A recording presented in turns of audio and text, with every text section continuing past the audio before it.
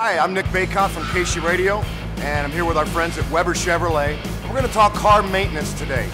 Basic car maintenance, which some of you macho guys are going to be thinking, you know it all. Well, two things I could say. First of all, you might want to explain this to a young driver, maybe your daughter, like I have many, many times. And then for anybody who doesn't know the basics of car maintenance and you're driving a car, you should know these basic maintenance techniques. With me is the experts from Weber Chevrolet to walk us through. Next cool is red. Transmission fluid is red. Years ago we had a dipstick on our automatic transmission. Those days are kind of going away. Because things are kind of changing, years ago I had a radiator cap over here, and now my coolant reservoir is up here, and this is indicative of most cars.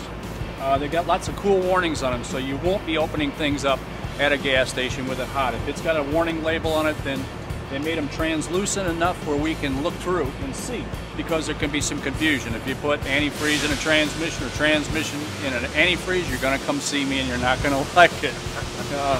Same thing, brake fluid's kind of where is, as is. As your brakes wear out, a little bit of the fluid's displaced, and that's another one that's real easy to see. Translucent, about the middle of the road is perfect. Wintertime, this is my big buddy right here, windshield washer fluid.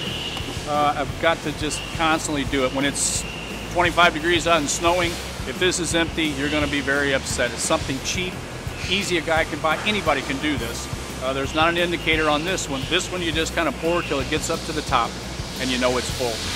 So those are our big ones. That'll keep you. That one's easy. You can buy that anywhere. Now there was a day when I did all of my car maintenance myself. I had a 64 Impala back in high school, and those were the days. That's all I'm saying. Yeah.